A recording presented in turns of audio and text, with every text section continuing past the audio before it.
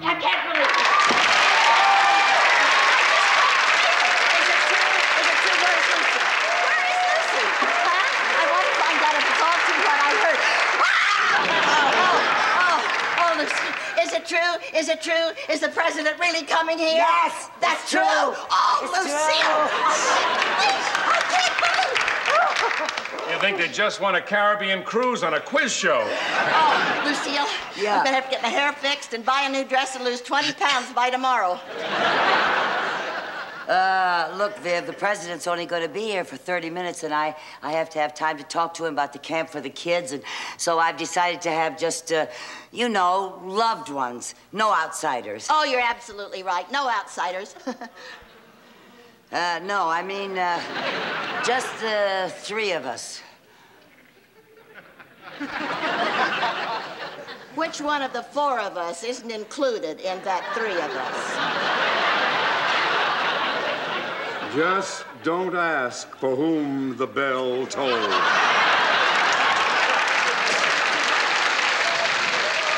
Lucille Whittaker, do you mean that you're not asking me, your best friend, your next-door neighbor for 20 years, the woman who stuck by you through thick and thin? You're not going to invite me to share the greatest moment of your life? You got it.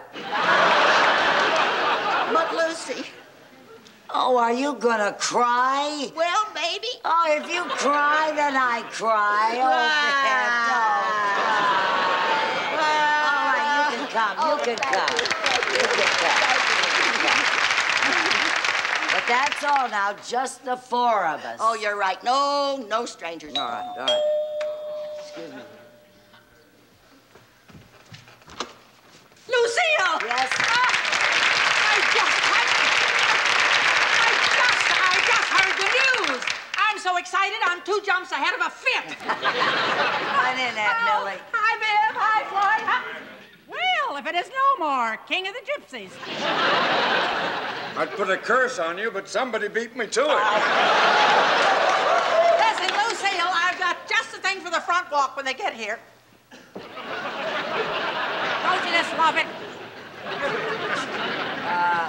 Aunt Millie, I have to talk to you about something. Now, I don't mean to hurt your feelings. You hate it, huh? Would you like to see something in a shag?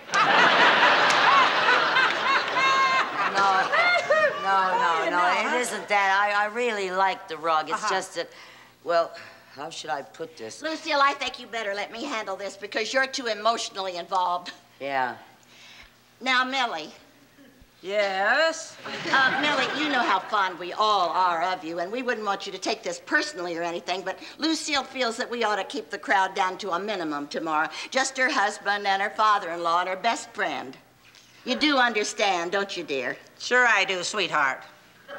And I hope you understand when I get my brother, Wilbur, to foreclose the mortgage on your house. Foreclose? Oh, never mind, Viv. What's one more? Of course you can be here, Aunt Millie. Apparently blood is thicker than next-door water. Oh. Oh, hi. Hi there. Nice to see you, Mayor Bowser. You all know Mayor Bowser, Midge? Hi, Viv. We got here as soon as we heard the news, Lucy. Isn't it thrilling? Thanks to your fortuitous phone call, this is Bundy's finest hour. I thought I'd present the president with the key to the city. Oh, well, Mayor, I'm not sure that we'll have time for you to present the key to the city. Oh, I'll just make a speech of welcome then. Oh, well, I'm not sure about a speech either, Mayor.